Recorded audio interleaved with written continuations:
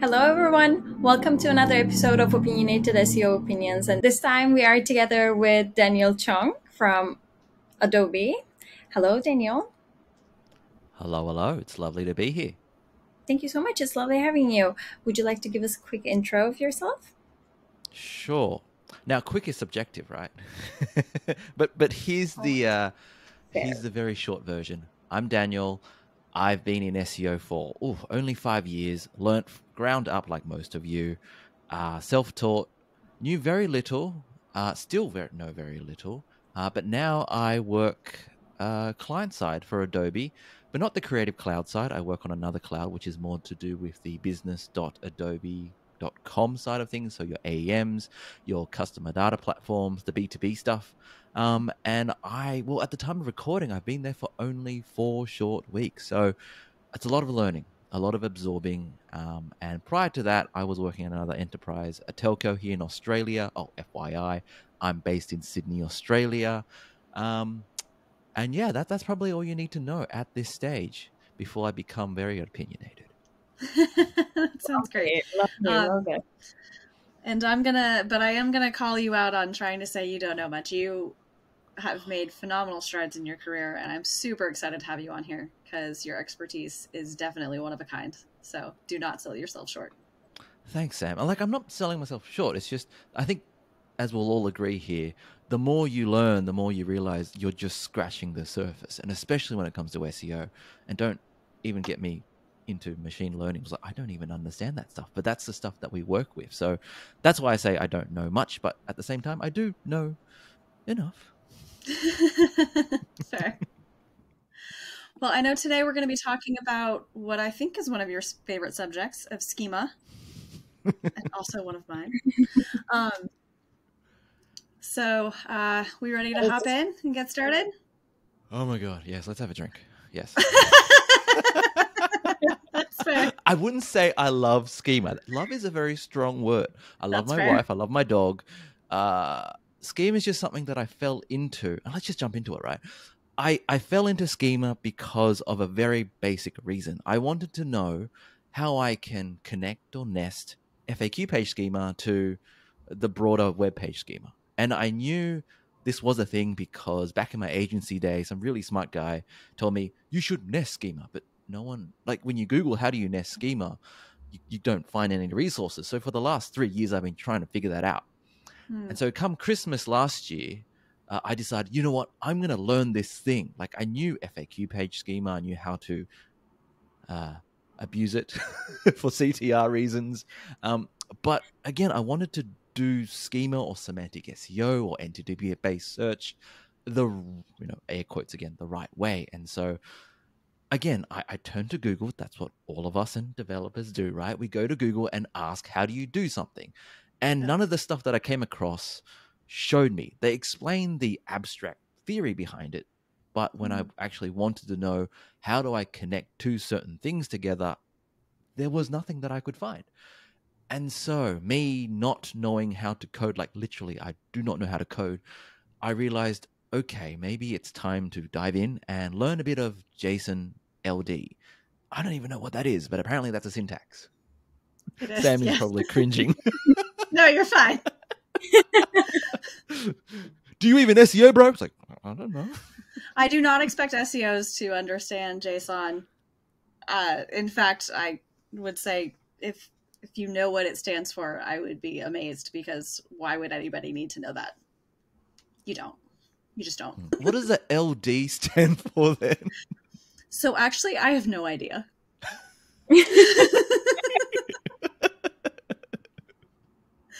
And I can write in JavaScript, but I have no idea what the LD means. It's not important. Okay. Great. I didn't know that. Now I have. Now I know. Yeah, okay. So this is why you got into it. You started digging because nobody else was really doing it. So with that knowledge, when you're looking at a site and trying to figure out schema opportunities, what does that initial audit look like for you? Okay. So typically speaking, I wouldn't audit schema. It's very low on the scale of priorities. but recently, because I have been, pushing this whole semantic SEO agenda for so long on LinkedIn, that people come to me about it. And so a few months ago, a site, Bob's Watches, reached out to me and said, hey, our traffic's tanking. Can you look into it? And there were a whole host of issues. But one of the other things I'd also realized was they were using different types of solutions, plugins and otherwise, to generate or dynamically generate their schema, specifically product schema. And on certain pages, mostly their money pages or money category pages, there were like 36 different products being described. And so I was like, in theory, this makes sense. Like Google can make sense of this. But in essence, what you're describing and what you're communicating to a search engine is this thing you've come across is 36 products. Okay, so which one of it is important? Or what about the page itself? What about the other stuff? And so when I, back to your question, Sam, how do I audit schema? It's quite simple. You grab the page, you put it into schema.org's validator tool, and then you see, are there any errors? If not, great, move on. And then you look at the issues, because sometimes you can also have issues, but they're not necessarily errors. And then if there are no issues, great. So syntactically, that all makes sense. But then you look at it and you take one huge step back and you go, okay, what exactly is this structured data telling a search engine? And that's where I have to put my foot down. And this is where the opinion comes in and say, yes, you can get rich results from having your product schema expressed a certain way, but maybe the better way to do this, and there's a charge word here, like right way of doing it, is to nest all that product within a schema type of, let's say, collection page, so that on a very basic level for a search engine, it knows exactly what it's going to pass on that page before it renders it, and then go, okay, it's here, cool, it's all good. So that's how I would audit schema. But let's be really honest here. Schema isn't a direct ranking factor. And if you were to implement semantic SEO very well and invest 40, 60, 80 hours into it, you shouldn't see a huge increase in traffic or rankings. And so that's the interesting conversation of how do you get buy-in? Like, what is the purpose of this anyway? And that's a very different conversation, which maybe we'll dive into. For sure. I don't want to, but I'm sure we will. Yes, we will. Let's take a look at the software solutions and creative approaches that you take when you're like implementing schema. I assume when you're using nested schema and graphs and stuff, it is very difficult and complex to like automate them all or like fit them into a tool that you're using. So probably you're using something custom, or at least you are sharing some sort of details with the developers. So walk us through that, please. That's a very good question. I don't use much complicated tools, in my opinion anyway. I essentially use Visual Studio Code or Visual Code Studio, one of those things. Hence, I'm not a coder. And that just puts interesting colors so that you know if you've written something right or wrong. But essentially, there are a multitude of software solutions that do this for you out of the box already. In fact, when I was first trying to learn how to connect one schema type to another, I came across Rank Math's premium tool. So this is more for your WordPress sites. And they have an ability where you can essentially build block by block or schema type by schema type of whatever you want. And that was like interesting, but because I don't understand the syntax or the vocabulary at that stage, how can you build something when you don't even know what each building block is? And so that's why I dove into the actual JSON LD itself. But then you have WordLift. That is a tool that will actually build a knowledge graph using entities on your website itself. Then you have Schema App, which has been the solution for a very long time that can do this for you at an enterprise level. And then I guess if we're talking about, if you want to look in the real world, how someone else has built this logic out and automated it, Investopedia have done it really, really well. I don't know how they've done it, but they have done it. If you go to any informational page that links to a money page or even perhaps a commercial page itself, you'll see that almost every single component, content-wise, on that page has been marked up with schema, and it connects to each other. And so someone very smart has already designed what the logic looks like and how, if it's put into a field on the back end, whatever platform they're using, then that translates to XYZ type of schema and the properties that it should spit out. And I believe Lydia has also done that to some extent for Sanity, for some of their product pages, where you can have, it will go, oh, this is a question-based heading. Okay, then we're going to put that as FAQ schema, and then it's going to grab the first paragraph and put that as the answer. So there are, of course, ways to do this. And I think, again, I'm not a coder, but most developers, if you tell them what needs to be done and what the variables are, it's a piece of cake, right, Sam? It's a piece of, it's easy, right? Generally, yeah. This part is, so I will say, working with your dev teams, I've generally had a lot of success because, like you say, it's a little bit easier.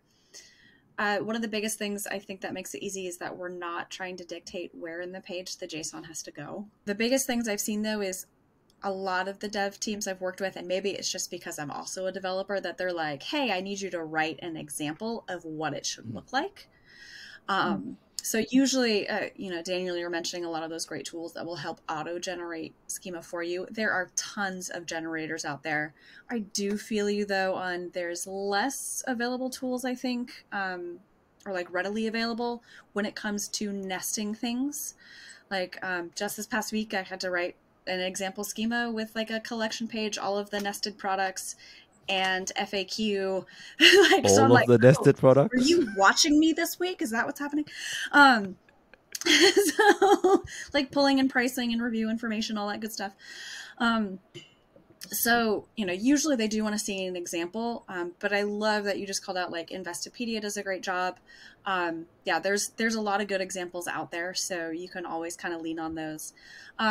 Now, you said you dug really into JSON. Is there ever a time that you were digging into microdata or RDFA? No, it was, I don't even know what that stuff is. Well, I do. But for some reason, JSON made sense because, as you said earlier, just now, Sam, for devs, it's easier because I've just learned that if you were to do microdata or RFDA, it goes into the page source itself and it can break things of where it goes. Whereas what we're doing with JSON LD, you shove it into a script tag, and then technically you could put it anywhere, in the body, in the footer, preferably in the head, but it can go anywhere. And that makes it a lot easier because it's almost a separate thing that gets injected into another thing. Whereas if you're playing around with microdata, then there's all those interesting item prop things, then that can, or because of that, thinking another step further is, let's say another component on your web page updates automatically and it overrides all that microdata. Then it's like, well, that sucks, doesn't it? Well, then you have to start all over again. Yeah, so I remember when, because I'm old, but I remember when schema, the preferred method was microdata. And we had to write Painful those days. into everything. And there was something that was nice about that because, like, you could manually do it in your blogs or what have you. Trying to add JSON, I think, if you don't write JavaScript, which, I firmly believe that SEOs do not have to have those skills to be successful, 100%. But, that can obviously make it a little bit harder, can make it harder to diagnose when something's wrong, right? And really be able to figure out how to fix it. So that was kind of the nice part about microdata. I'll be honest, I have never messed around with RDFA. Whatever. But yeah, I like what you say about JSON. Really, it's more developer friendly.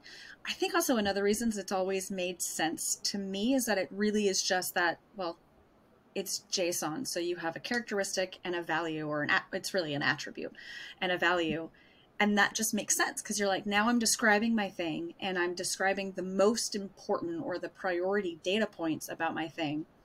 And I think something that people miss, and I love what you're talking about with like semantically connecting those things, when you create that web of understanding of your content, even just as a marketer, now I suddenly have a better handle of what my website is about and what am I talking about. And sometimes you're even also able to see like, oh, there's no connection between topic A and topic D. How do I connect those so that this makes more sense and I can show more relevance?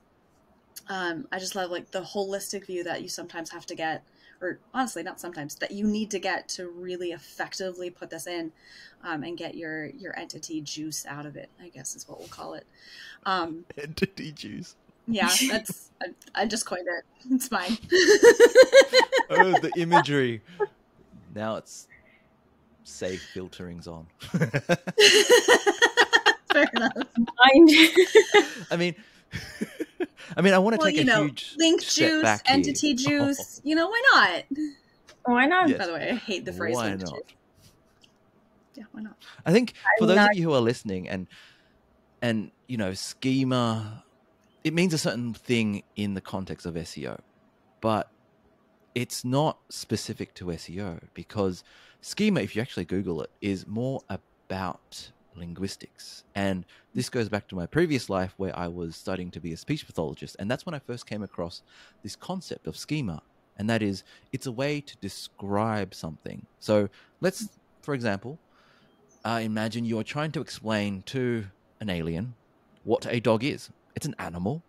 Okay, but there are many types of animals. Okay, it had 4 legs, but there are many animals with 4 legs. Okay, it has a tail, but at the same time, there's animals with 4 legs with a tail. And so the more specific you get, then that way of describing what it is, using those attributes or properties, that is schema. And schema makes up the lexicon or the words in our language. And for whatever reason, English is a really stupid and confusing language, yet it is, the biggest language. There's so much ambiguity.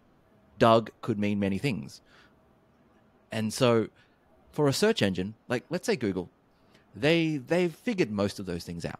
But let's say you are working in a specific vertical in finance or health or whatever, and you want to really drill down into what this page is about or what your website in general is about.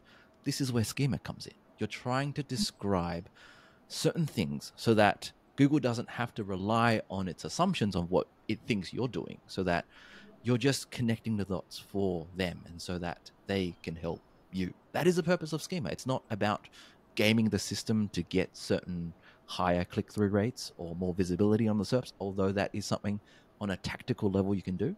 It's more about the essential optimization for a literal search engine itself. That's schema, and that's semantic SEO. Yeah, I love that, because that's one of the things. Yeah, absolutely. Yeah, and the power of schema, like, it's a closed language set. That's essentially what we're offering, and there's so much power in that. Like, I remember one of the first times I implemented it, it was like I was able to go into, it was for a local service company that did house painting, and so we were able to drill down into, not only is it a local business, but you can actually specify house painter. And this was also, so I'm going to date myself. This is before Hummingbird. So before we had semantic search, and, so this is the days of like the many ways that people spell house, by the way. It's alarming how people spell house. You had to have a page dedicated to each way that house is spelled, like house painter. I mean, it was ludicrous. Y'all should have seen when we had to do it for refrigerators. That was, I think I had like 30 different pages, because refrigerator is just an impossible word to spell. And still has no meaning to me.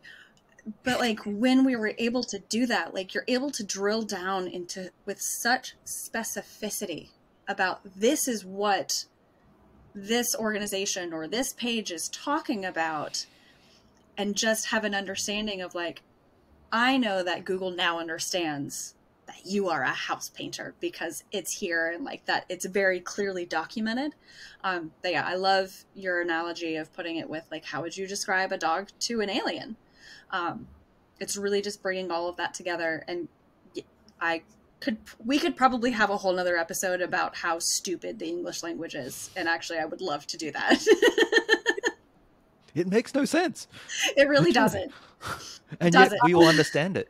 So that's what Google is trying to achieve, or most search engines are trying to achieve through NLP and all those words that I will say to make myself sound smart, but I actually don't know how they work. That's okay. You don't have to.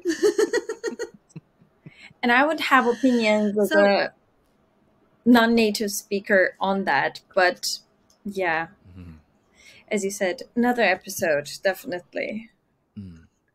And you raise a very interesting, tangential, yet very relevant thing is, as we are all aware, Google tends to serve English content better because it understands it better. But how do you apply schema to multilingual sites? Or like JSON LD is written in English, right, Sam? Like you can't literally write it in another language, right? Can you? I don't know. Well, you can put it in Not the with field, in the schema.org. value. You can put it in the value, but won't make any sense to whoever's passing it.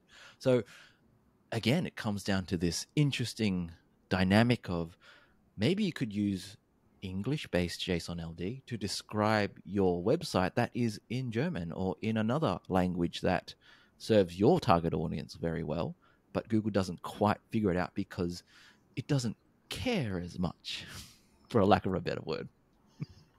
I don't think you're wrong. I will say we've actually done some tests on that.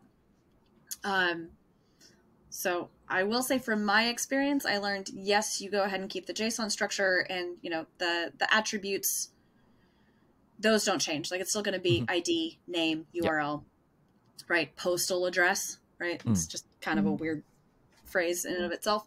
But the values we did put in, when I put them in the actual language, we saw better success rates of that affecting SERP features than if we translated them into English.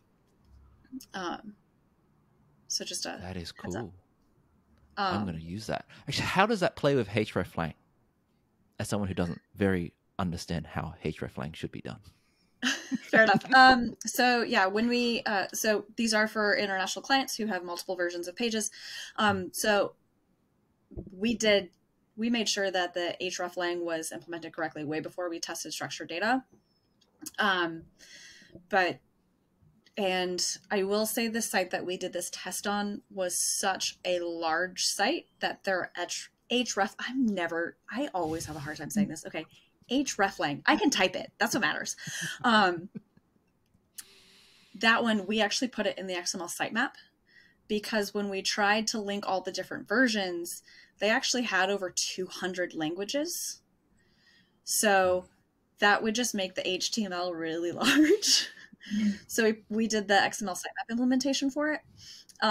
So yeah, we made sure that that was all sound. And they had a, you know, it's a large enough site that they had a custom CMS and all that kind of stuff that naturally linked things together.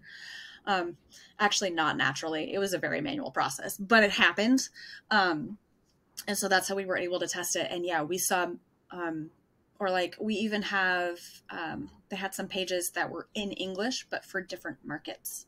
So let's say it might be the English site for German users because the content had to be a little bit different because of local laws. And also the product itself is a little bit different from like the US version.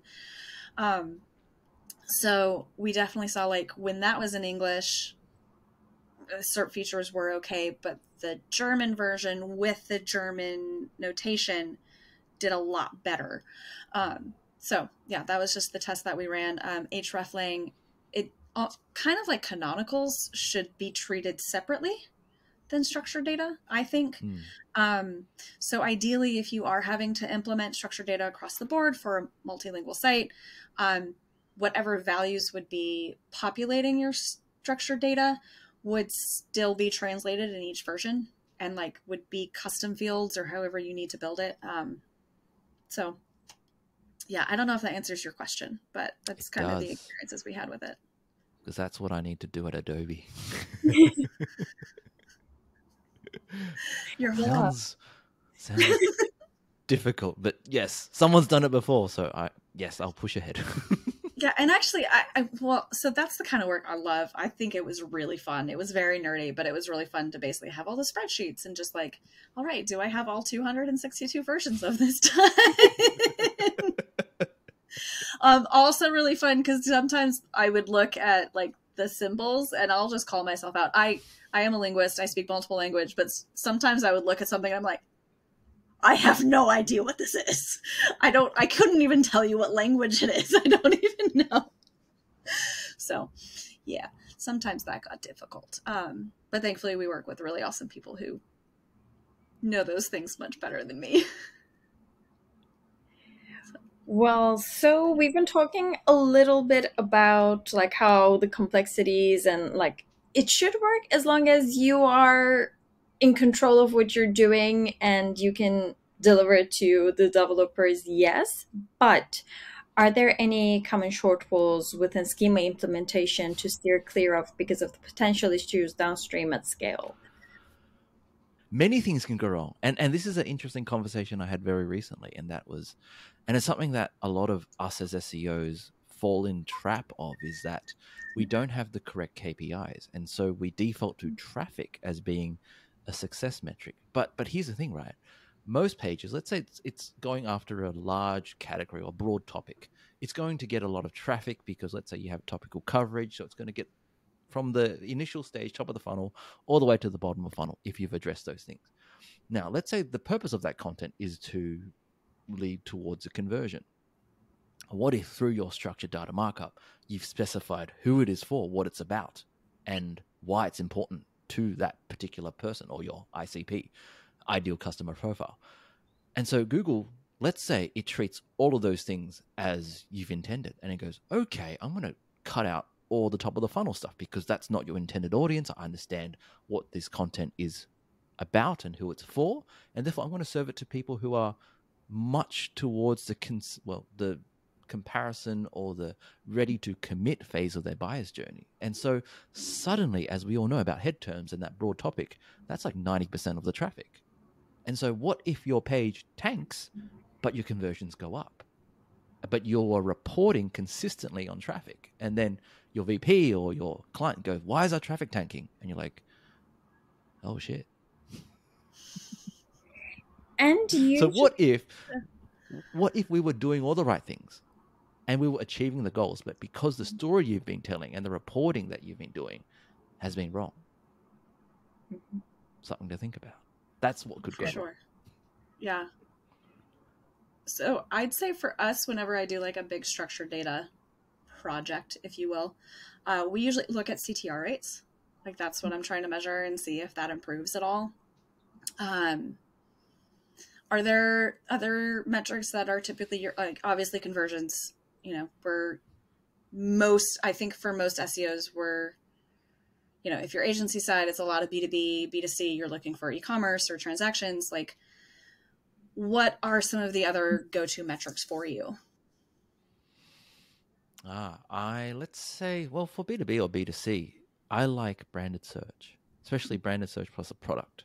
And if I see that, whether it's reflected in impressions or clicks or hopefully CTR, improve across time as a result of all your initiatives, then that for me is a proxy to convey somewhat of a success.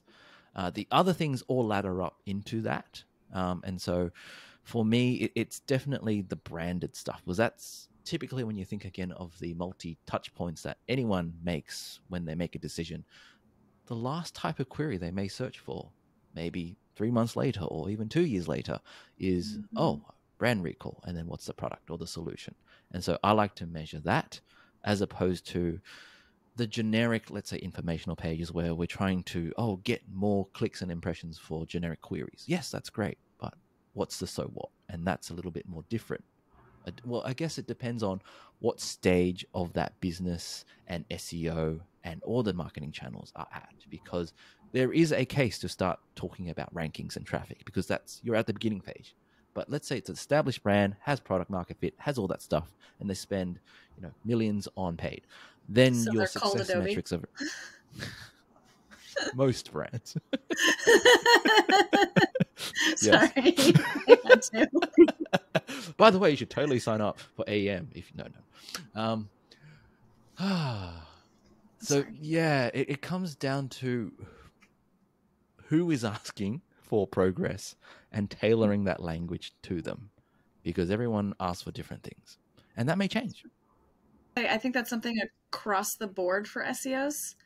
We need to do better about answering the so what. Right. And also keeping that as your North Star. Like there's so many times where I've seen people want to do this thing because it's considered best practice. And it's like, but what business goal are you helping? Like that needs to come back to the bigger piece.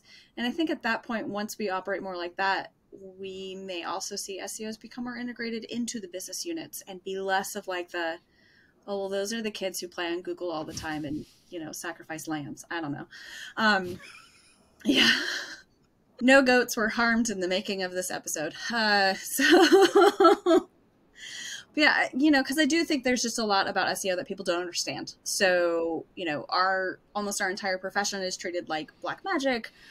And I think there are unfortunately less great doers in our space, that they are a little bit of doing that like snake oil sales piece, right, that we have to overcome. And I will say, having done this for 13 plus years, it has definitely shifted, and I am seeing a lot less of that than I used to, which is really fantastic.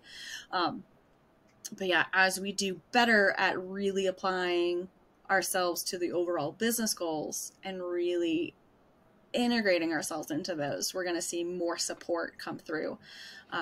Because it is just, and I'm totally biased because I love it, but it is such a powerful channel and such a powerful tool. And it's just, for most of our clients, it's always the number one revenue generator. Yes, and always. Like I said, I've across been doing time. this for 13 years. It always is. So. Yeah, and that's something that I think when I was first starting out, and it makes sense, right? You're trying to learn all the things, you look for all the issues and how to fix them, but what's the so what? And it comes down to learning who is hiring you, who's pitched, let's say agency side, someone internally has pitched for a budget and got it and wants something. What does their skip boss want? Like, what was the promise to be made? Have you even had that conversation? Because let's say an SEO manager or marketing manager has gotten, let's say 60, 80K per year for the next financial year for an agency. And they're like, okay, great. And then most agencies will, okay, let's do an audit. Why? So what if you find all the things? What are all these things going to achieve? And that's the same thing with schema. Like for me, at what stage do I pitch schema as an independent consultant? At what point do I pitch schema internally here at Adobe? Those are the things that you need to be very careful of and mindful of when you're making recommendations. And back to your point, Sam, it's like what I found successful, and this is something that I learned possibly the hard way at my previous role at Optus, was you don't call things SEO. You find what other people care about. What are their big bets that they've promised their bosses? And you go, with your understanding of how web and humans work, how do you integrate SEO into those same things? Because digital web and SEO, they're all interconnected. So don't call it SEO necessarily.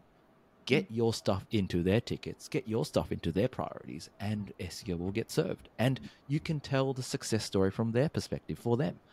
And that's how you get that long-term cadence where SEO is not treated as we tried it, didn't work. It's more, it works in different facets of our business. We love it.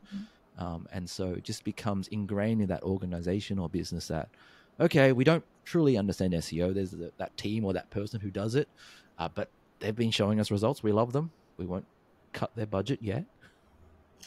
But but we know they exist and the importance they carry. And I think one of our biggest issues as SEOs, we try to explain everything, right? We try to cover our bases because it depends doesn't help anyone. But then we go into this big manifesto of if X, then Y, Y, then Z. But sometimes just be simple. And that's where you can fall in the trap of oversimplifying things. But there's always context as to why sometimes you have to oversimplify and get to just the doing. Well, so you recommend nesting SEO under different departments so that you can get buy-in? Actually, can you clarify what you're asking?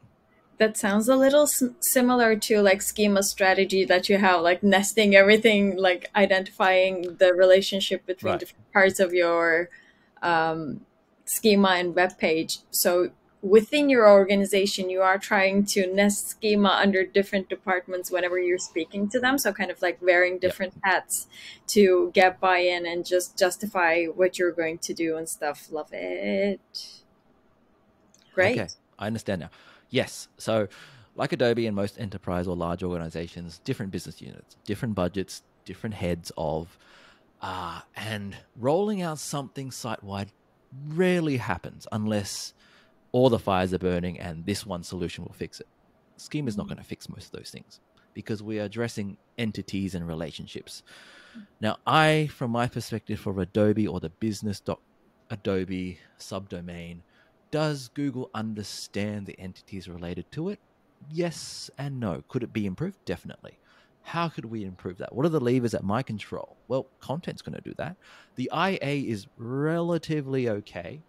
I've been told that some people have fought the battles before me and now I'm reaping the benefits. So the subfolder structures is relatively clean. And for context, business Adobe, it's an acquisition machine. It just buys products and then folds it into its main parent company. And so for me to get semantic SEO across business.adobe and hopefully even adobe.com is I need to find one business unit that cares. It might not be the one that I'm directly working with, but it might be a tangential one somewhere else. And then help that SEO and their developers to get that live and measure that and then report on the results on that through their team that flows across to mine. And then I can show, hey, we did this.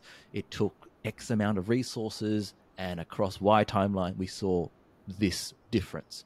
And that's how I would build that business case or buy-in to roll it out for another business unit and another one, because every business unit, every subfolder essentially has its own goals and they really that aligned. Yes, they all want to make more sales, but how they make that sale is very different. And so that I think makes sense for most large organizations. Now, if you're looking from a smaller business where it's kind of one big line of multiple services or products, then that argument is maybe a little bit easier, but it comes down to, again, to your forecasting, to your hypothesis of if I pull this lever, how long will it take? How much will it cost? And when can we start seeing that uplift?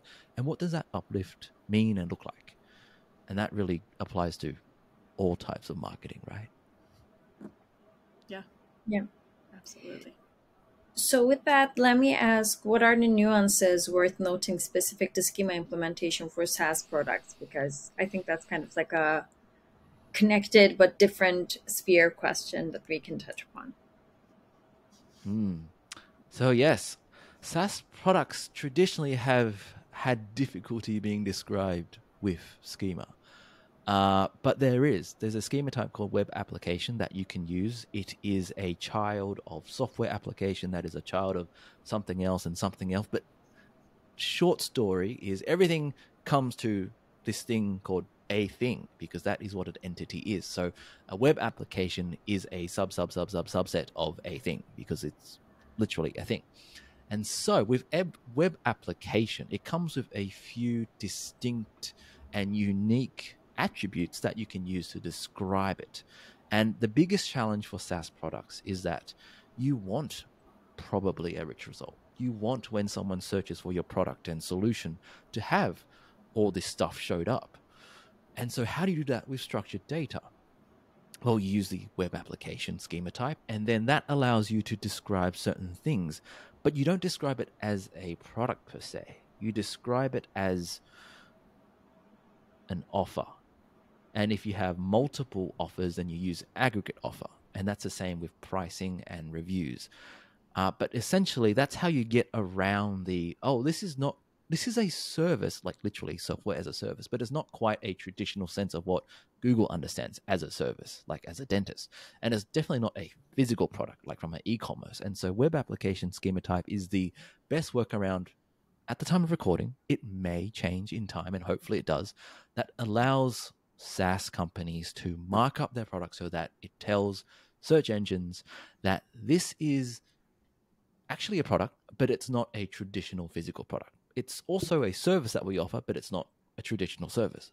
But when you combine the two, that's essentially what a SaaS product is. And that's how you can use schema to convey what that is. Now, how much does Google interpret that or want to interpret that? That is a whole different discussion.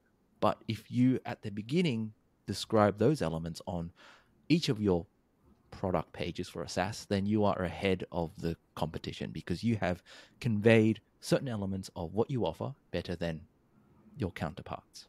And that's always, something nice to have. It really is challenging when you don't have specific SERP features that you can report on, isn't it? Yeah. Like if you put it into rich results tests, it goes, yeah, there's code here, but we don't know what it is. It's like, okay, great, cool. Yeah, I mean, Oh, yeah.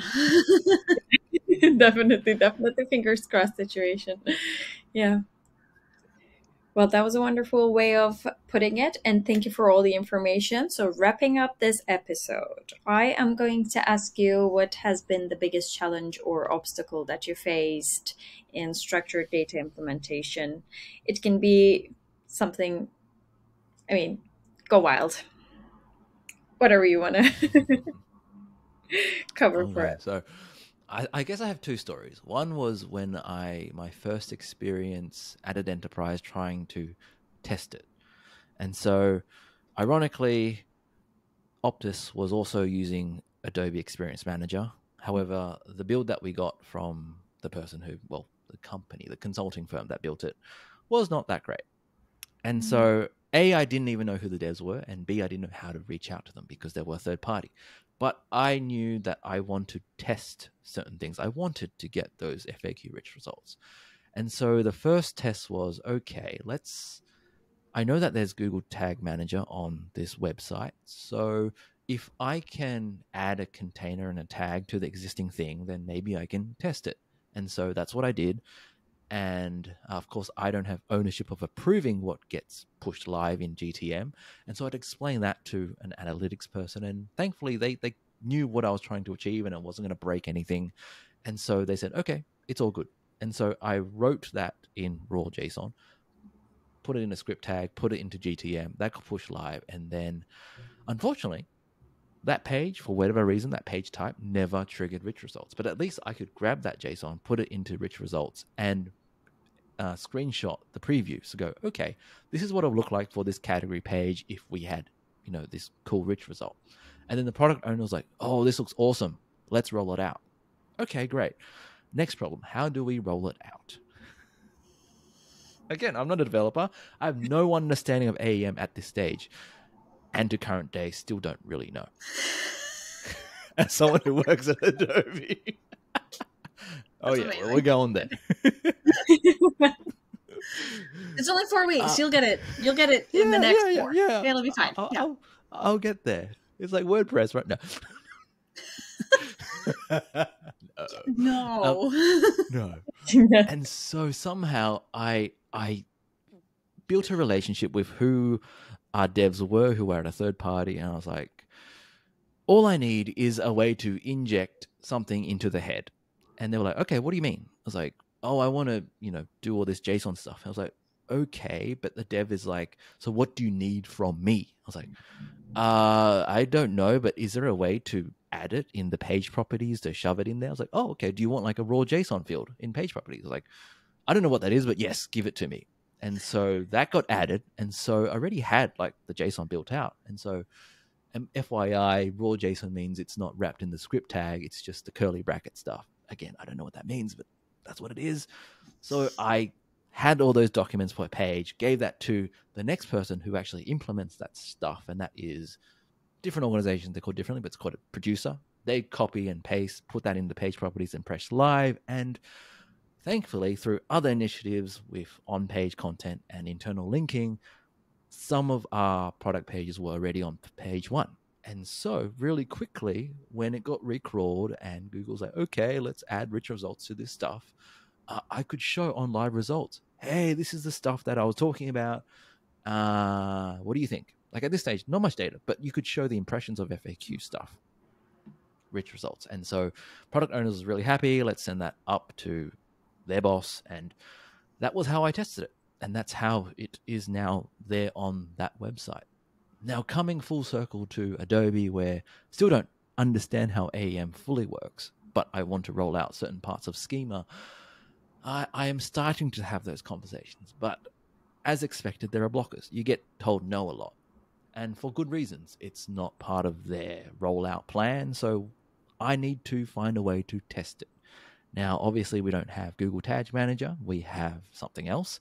So I need to figure out who owns that and how do I inject stuff into that to create that test. But essentially, that's the same process and pattern that I'll follow.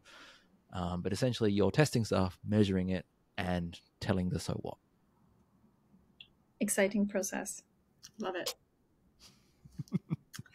Yeah. So also for those who are implementing scripts through or JSON through GTM, I know it's not recommended. I get it. But frankly, sometimes I don't have another option. And for now, it still works. But as long as you also have the little extra that says to add it to the rendering, that's an important part of the script. So maybe with this video, I'll include a few links that will take you to that. Because like back in the day, you could just put in like the script tag with the JSON and that would work. And now you need an extra part that basically says to inject it through JavaScript. So a lot of people thought that meant that it wasn't working anymore. And it's really just that shortened script version doesn't work anymore. But we still use it when I can't get devs on my side, because it happens, unfortunately. Yeah, we can still do that.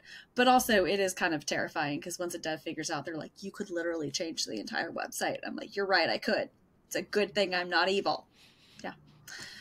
But no, I love that and wish you the best of luck. Hopefully I know all will go well. You've got plenty of business case and experience to make it happen. So awesome. Thank you. Well, anything you want to add about schema before we wrap up? The future of schema, how is AI going to affect it? AI.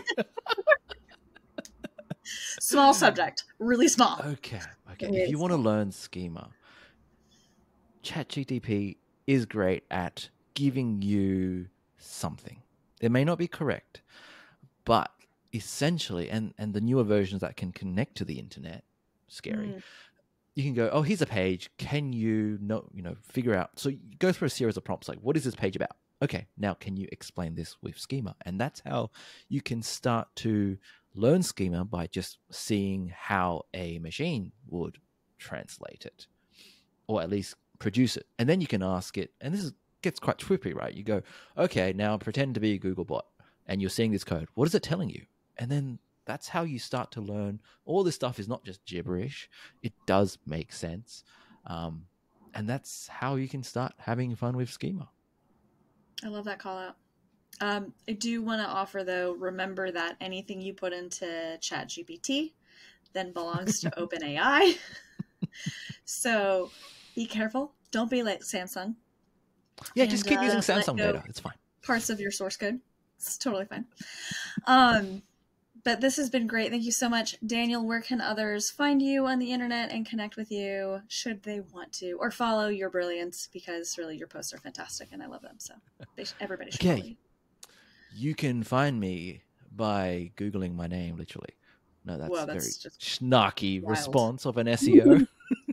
No, so Twitter, LinkedIn, that's where I'm usually at. More LinkedIn these days. So if you search for Daniel K. Cheung, that's where you'll find me. Otherwise, I do have a YouTube channel called Scheming Schemers, where I pretty much show you the behind the scenes of me learning how to write certain schema based on a problem I'm trying to solve. So it's mostly me swearing and trying to figure out why there's a missing comma somewhere.